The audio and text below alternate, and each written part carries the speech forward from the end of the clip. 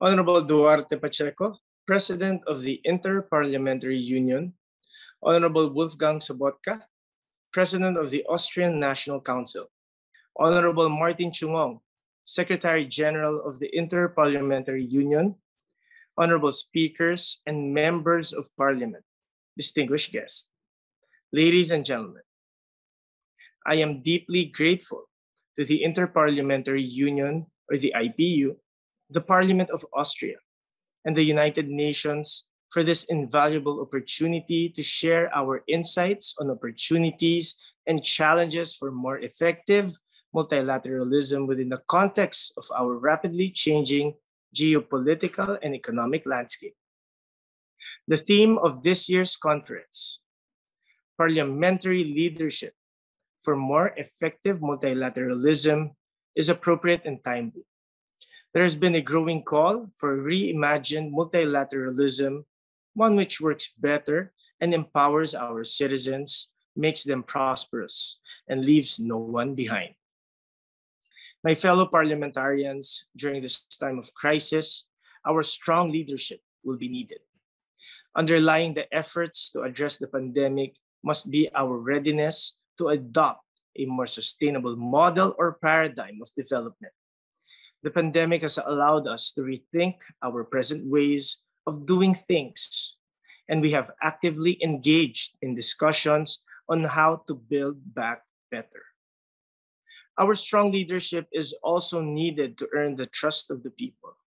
At the international level, the global deployment of life-saving vaccines could have been more equitable and within the spirit of solidarity with other nations.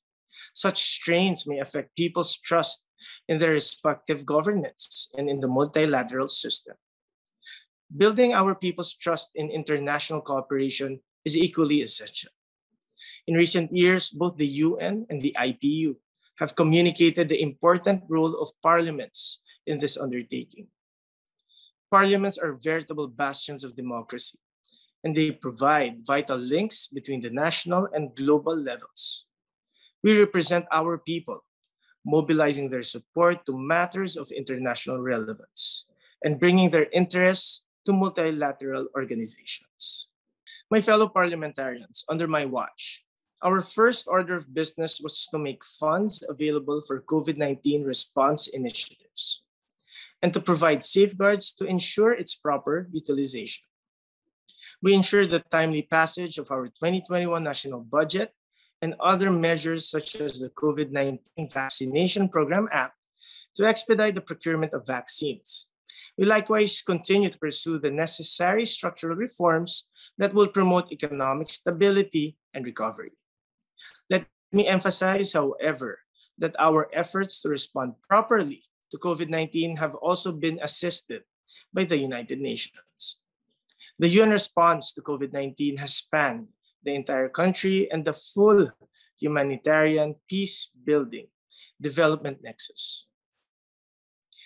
Let me note that the ongoing pandemic has provided the opportunity for us to not only enact measures which address COVID-19 related concerns, but also contribute to the attainment of the SDGs at the same time. For example, our social amelioration program benefits about 18 million poor households, including 4.4 million households enrolled in our safety net program, Pantawid Pamilyang Pilipino program. Moving forward, strong parliamentary leadership is the key to making greater contributions toward a multilateralism that works and delivers. Let me extend my congratulations to the IPU's leadership under President Duarte Pacheco, and to the entire IPU organization and its members for its pivotal work. Finally, on behalf of the Philippine House of Representatives, allow me to express our renewed commitment to the ideals of the United Nations and to support the goals of the International Parliamentary Union, with the ends in view of enhancing peace and security at the regional and global levels, and of achieving more inclusive multilateralism for all. Thank you.